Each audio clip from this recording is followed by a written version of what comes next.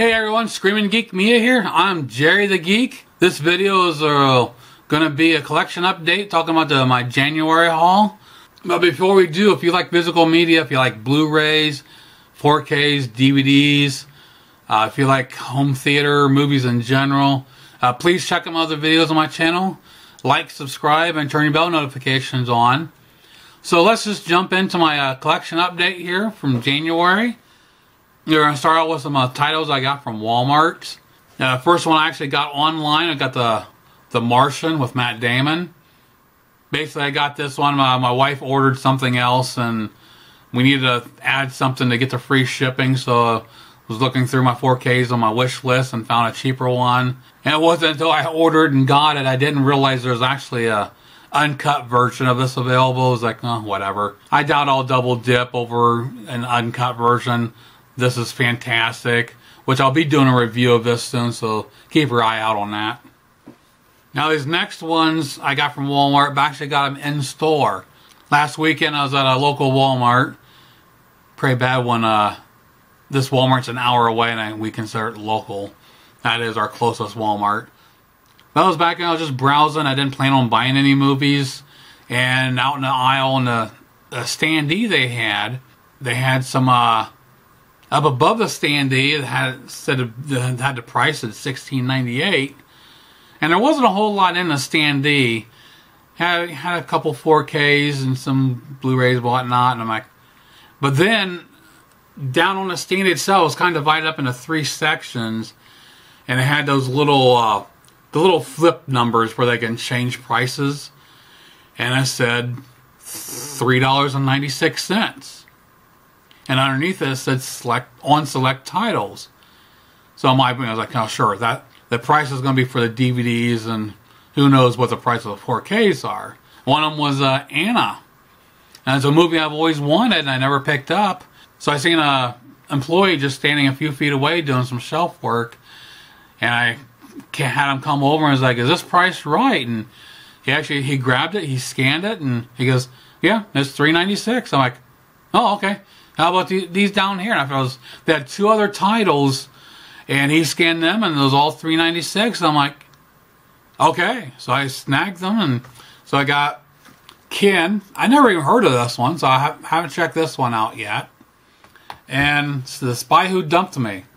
Another one I have no clue, but a 4K movie for $4? Yes.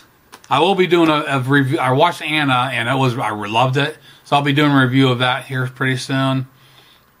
I'm not sure if someone screwed up, or if it was just a special deal they had going, because I didn't have too many left. But I ran through, had to pick up some stuff from the grocery. I wanted to get out of the store as soon as possible before someone changed their mind, because I felt like I was ripping them off. I got home and showed the wife. I said, I know I'm not supposed to be buying movies, but at this price, I couldn't resist. Next up, I have one from Amazon. Had a sale a while back. I got this, ordered this like the last week of December and came first week in January. Army of Darkness, and it's actually a steelbook, which you could check out. I just did a review of this recently and got this for I think $20. Next one I've got Halloween Ends. I picked this up on eBay, got it for $15. So, at the time, I just wasn't paying that $29, $30 for a new release. So I go online and look for those sellers, that keep the digital code and sell the movie. And so I saved a boatload of money on that one. Next up, we have a few I got from Grove. They had constantly buying from them. They're always having sales. I got the 8 Mile 4K and the steelbook. I think I got it for $14.99. You can check out a review of that as well. Next up, they had a 3 for $30 sale. They're doing that quite often. Every few weeks they putting some up. And of course, more and more, there's not too many. Most of them I already have or don't want. But this time I snagged a Skyscraper. I did a review of this you can check out as well. Next up, we have The Secret Life of Pets and The Secret Life of Pets 2. Seen the first one, I haven't watched the second one yet. Next up, we have a couple I got from Shout Factory. Got Silent Night, Deadly Night 2.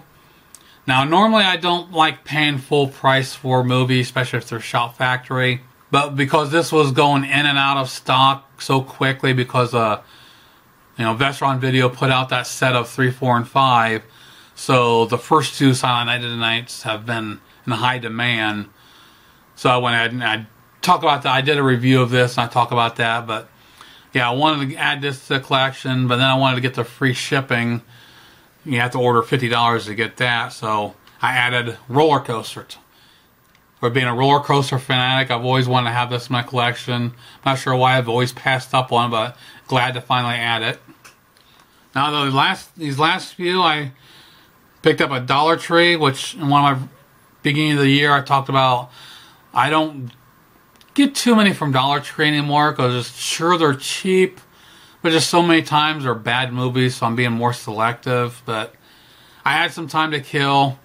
So I stopped in the Dollar Tree, and they actually they only had a few Blu-rays. I usually don't look through the DVDs, being more nitpicky, just sticking with the Blu-rays. But this one, Ride, I've never heard of this one. So it's actually from RLJE, which I've heard a lot about them. I don't think I've seen any of their movies yet. Another one from RLJE is Trick. Looks like a pretty good horror movie I've never heard anything about. The Parts You Lose. Again, I had no clue what it's about. Looks interesting. And the last one here has Lucas Tilf. He played the newest MacGyver, Son of the South. Says based on a true story. So definitely want to give that a look and see how it is. So that pretty much wraps it up for my January haul. Not too many. I had 16 movies here. After a busy October, November, and December. Definitely a slow month. Trying to watch the budget, watching, wife making sure I'm not spending too much money. February will probably be about the same. I did pre-order the Rocky collection, so looking forward to that. And just ordered a couple more from Grove. So I'm sure we'll probably get a few more this month. I have to wait and see. But then once tax time comes, maybe she'll let me order a few more.